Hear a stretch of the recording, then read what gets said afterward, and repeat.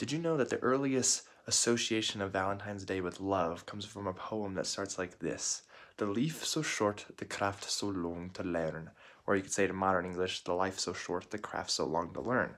Now that is from the poem The Parliament, hard to see with my green screen going on, The Parlement of Fooles or Foules, or The Parliament of Birds, if you want to call it that, by Geoffrey Chaucer, who's most famously known for the Canterbury Tales, of course, but there is even a line, if you go to 309, in the poem it says, "For this was on Saint Valentine's Day," and this bird is about birds, of course, and, well, making love of sorts. So, but of course these birds are a stand-in for humans, and so this may be the earliest reference to where we get the idea that Valentine's Day is a day for love.